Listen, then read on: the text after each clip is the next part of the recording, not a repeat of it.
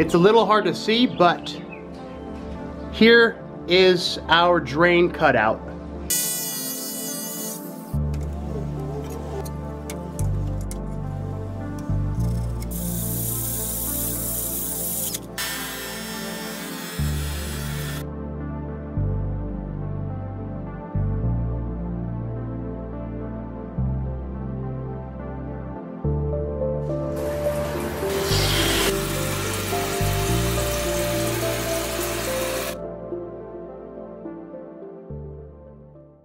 What's up, guys, and welcome to Bath and Shower Tile Ideas episode 32.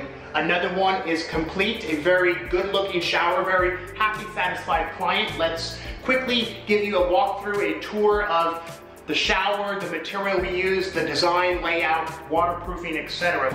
Okay, so here is the shower and surround that we are removing today. This was a builder's grade shower. The shower was approximately 30 years old. Very limited waterproofing, and there was a big leak on the first floor in the garage. A very large, I would say 3 foot by 3 foot water stain directly below this bathtub. Initially we thought the leak was coming from the soap dish. It was very loose and there was no silicone or caulking, but after we removed the soap dish, come to find out that the drywall is not wet. So we assumed it must be coming from this corner over here because we saw some moldy grout lines.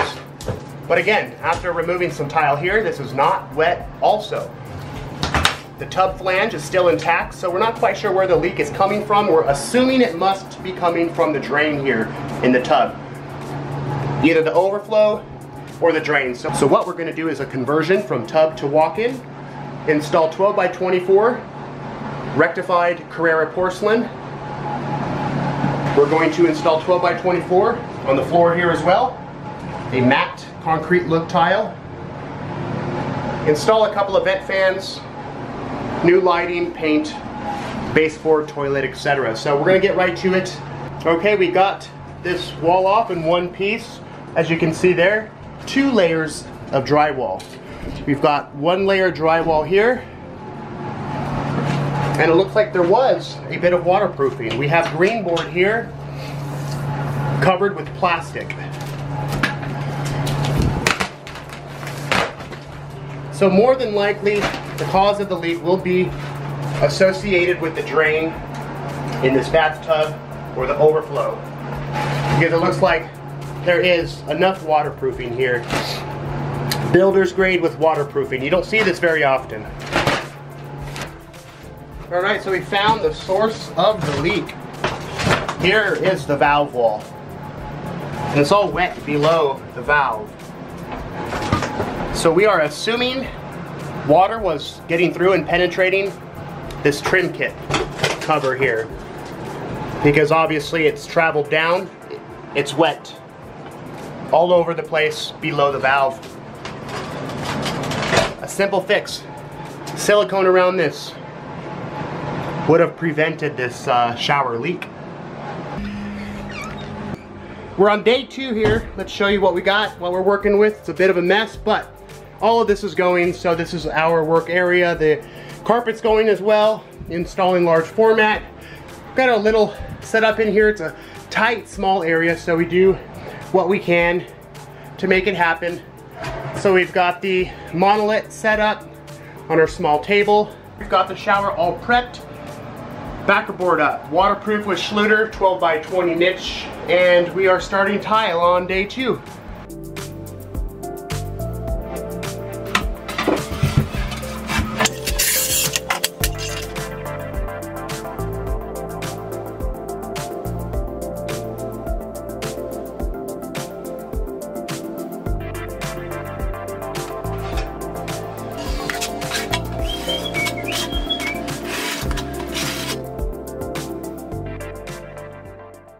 And there it is, simple pre-planning to get full tiles up to the niche. To accept the solid surface for the sill.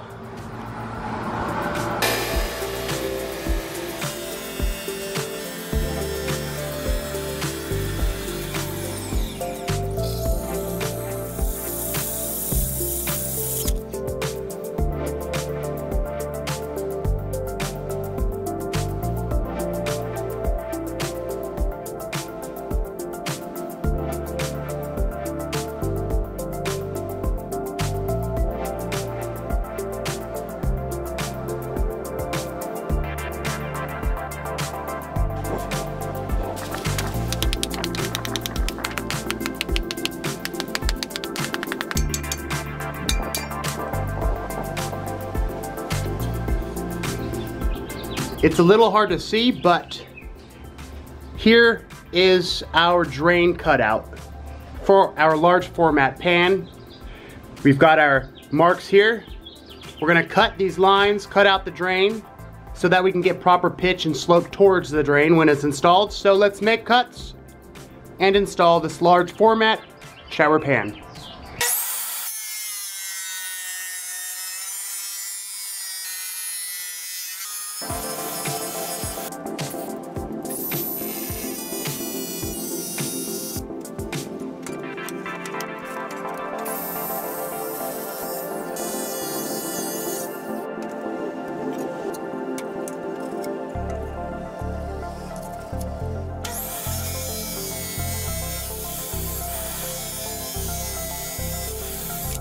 Well, there you go. We have our cuts here so that we can obtain our proper pitch and slope. We simply clean up these edges with our diamond pad and we're good to go.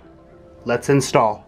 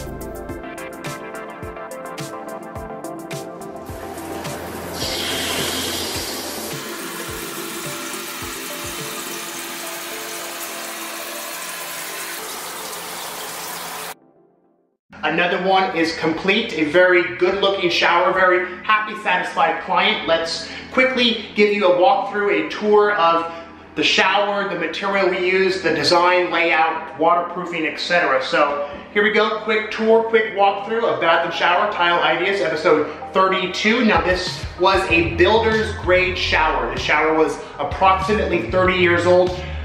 Very limited waterproofing, and it finally failed after 30 years. So let's show you how we rebuilt this shower and basically go over what we were responsible for on this build. Here we go.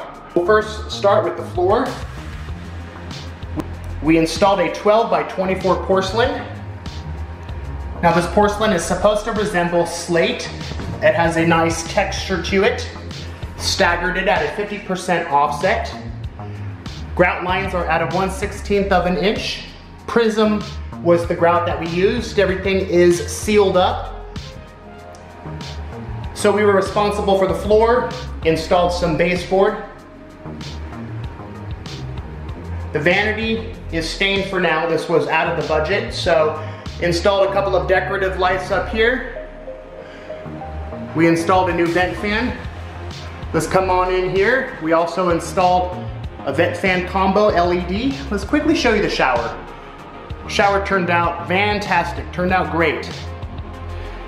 So as you can see, the floor tile flows through the vanity area into the toilet room, up onto the curb, and the same tile is used for the shower pan. Large format tile for the shower pan. This is easy maintenance. A very minimal amount of grout. An alternative if you use a prefabricated shower tray. So everything in this shower, as far as waterproofing, is by Schluter. 100% seal system, walls, pan. We have a Schluter tileable drain and Schluter curb. So let's quickly swing around here. We installed a tiled wainscot. High gloss, 12 by 24 rectified porcelain. Down to the floor. We trimmed this out with Schluter Jolly all the way around. We also trimmed the sides of the shower with Schluter Jolly as well. Swing on down here for the curb. We have a solid surface, dark gray quartz. We just finished up with the shower doors. Quick installation on that. We'll swing back here again. You've got your wainscot, 36 inches up, trimmed out as well, mitered with Schluter jolly all the way up to the ceiling.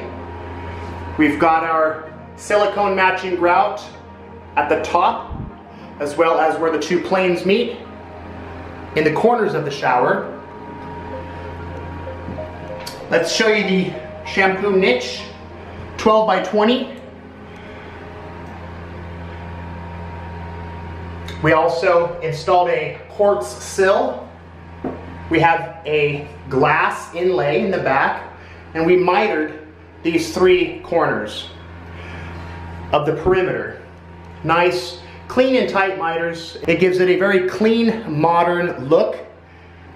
And this helps with maintenance at all, rather than having cord around the bullnose and these type of grout joints around the perimeter here. So, mitered sill, as you can see, 12 by 24 on the walls at a 50% offset. We really like this tile. Very subtle movement and veins in this Carrara high gloss porcelain tile. We installed a new valve and trim kit, Pfister, black trim kit, and again, silicone in that seam also. Our favorite parts of the shower is the shower tray, shower pan. Large format, it feels wonderful on the feet. Very easy to clean, looks modern, tileable drain, and we also love that very modern looking niche. Quickly show you the shower doors, semi-frameless, barn style. Let's quickly turn on the shower to show you how well this large format tile drains.